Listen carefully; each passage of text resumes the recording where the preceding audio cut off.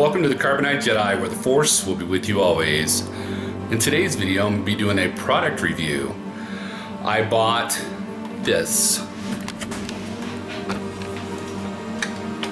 I bought these 6.70 piece action figure display holder base, compatible with 6-inch Star Wars Black Series figure toys.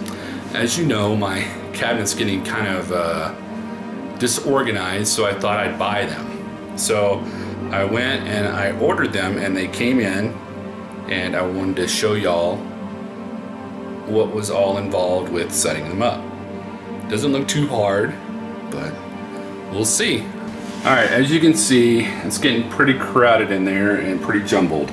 I think what I'll do is I'll start with the bottom section and pull these guys out and see if I can't get them set up on these bases. As you can see, I put the holder base underneath the Black Series action figures, and they're a lot more stable.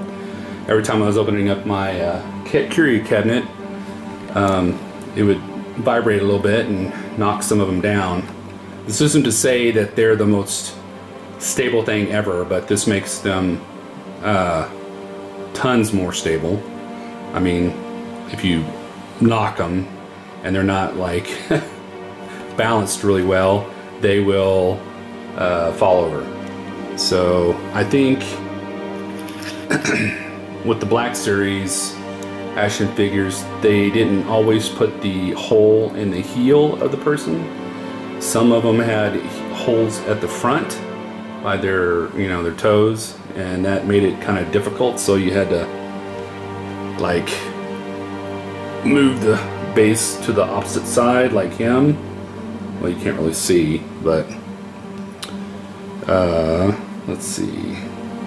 Now the Mandalorian, he had holes in the front, so if you see, I had to like turn him around compared to this guy, Forlom, where he's standing toward the back. So I mean, they're both stable, and as long as you have them situated where they're really balanced, where they'd stand by themselves, it makes it a lot more stable. So the Jawa was super hard. He was probably the hardest one to get on those bases. I don't know if the hole in his feet were smaller or if it was just trying to stretch his legs out. Plus his cape was all plastic, and every time I try to push it down, the cape would get in the way, and that was really irritating. Same with Jabba's right-hand man. So yeah, it was. Hopefully it looks good. Let me go put them in there and we can see what it looks like. Okay, so I got them all in there, and they look okay.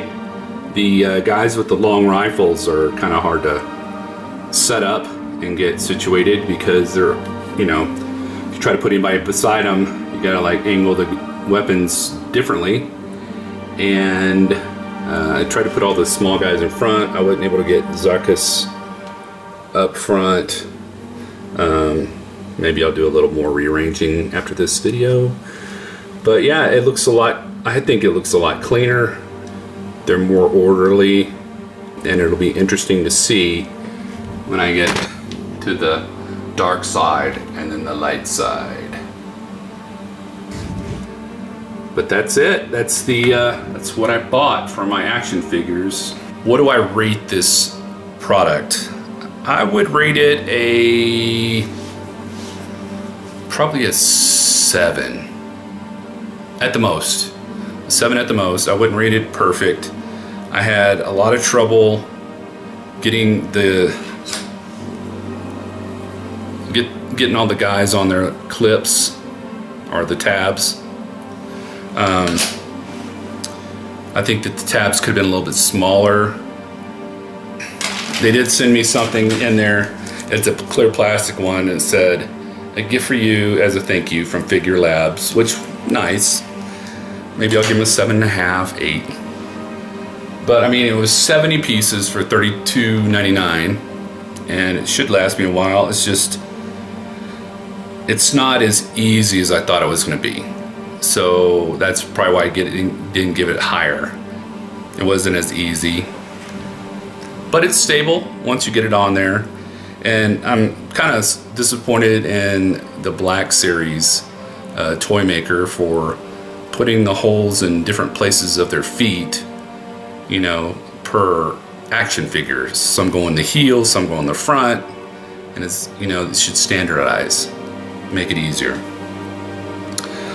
Am I happy with it? Yeah, I'm okay with it. Like I said, it's not perfect, but it'll do.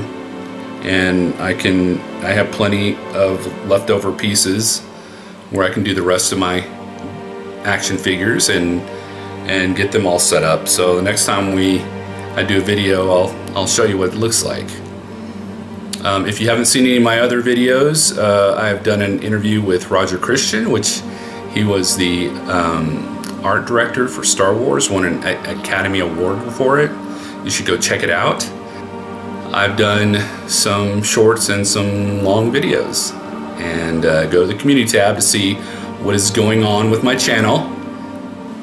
So come back for more sci-fi and Star Wars content and interviews and Black Series unboxings, which I should be doing soon. I'm getting new equipment. My headphones broke for some reason. I wonder if it was my children or my cat. Interesting. But I'm getting new equipment, a new microphone and new headphones, so I should be doing the Star Wars Black Series unboxing, and I got a special one that I'm gonna unbox. I didn't do a poll on that, but I'll probably do the one I did the poll on earlier, and we will do the mystery unboxing on that one. That was a long way to say come back for more sci-fi, Star Wars content, Black Series unboxing, woo! Black Series unboxing, and live watch movies. I want to do some live watch movies. I'll be putting up a poll to see what everybody might want to watch. Keep your peepers open, and you'll see what's going on the channel. All right. Well, have a wonderful weekend, and may the Force be with you always.